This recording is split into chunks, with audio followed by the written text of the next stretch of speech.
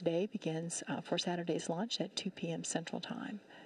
STS-124, with its international crew of 7 astronauts, will bring... We'll take questions from the panel after we hear from our representatives. Charlie? All of our systems are in good shape. Our countdown work is on schedule, and we have no issues to report. It will be a beautiful sight as Discovery roars to life on Saturday afternoon, carrying with her the largest pressurized module ever delivered to the ISS. Thank you, Charlie. Scott? Thank you. Ohayo gozaimas. Good morning, everyone. It's a real pleasure to be here today to tell you that the Kibo pressurized module is closed out and ready for launch within Discovery's payload bay.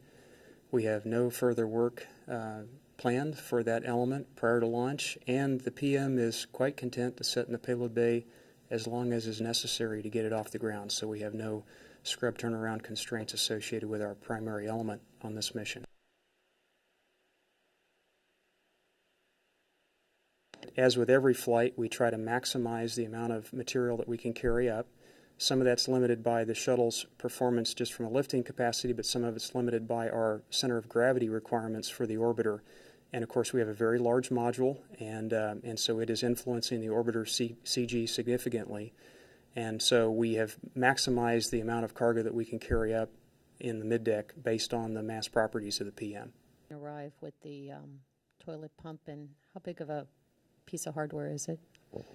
The hardware is being hand carried from Russia, and the individual bringing it should be arriving in Orlando around 8:30 or so tonight, and then give them an hour and a half or so to get over here, so we expect it to be on dock about 10 p.m.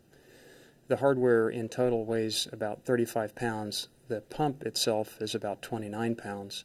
Service module toilet working at all up there, or are they simply using the Soyuz toilet, or what's the details that you're aware of?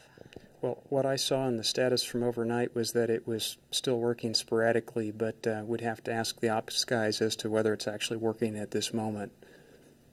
Morning, and is it actually a Russian space official who's hand carrying it over?